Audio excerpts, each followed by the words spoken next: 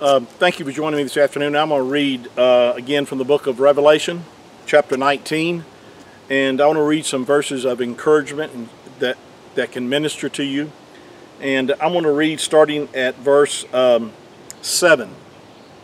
It says, "Let us be glad and rejoice and give honor to him, for the marriage of the Lamb is come, and her wife has made herself ready.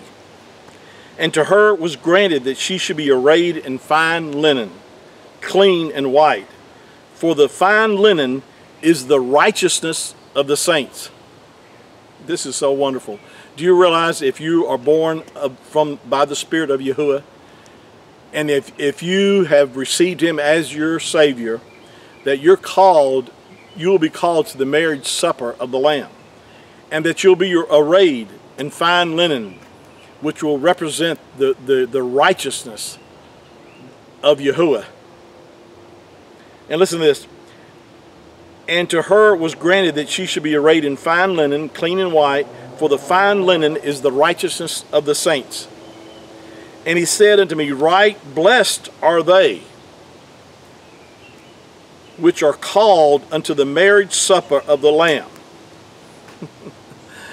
Oh, I'm so excited. I think about this, that I have been called to the marriage supper of the Lamb, and you have too, if you're born of the Spirit of Yahuwah. And he said, "These things are true sayings of Yahuwah. And I fell at his feet to worship him." This is talking about he fell at the feet of the angel. I fell at the feet to worship him, and he said to me, "See that you do it not. I am your fellow servant and your brethren that have the testimony of Yahusha.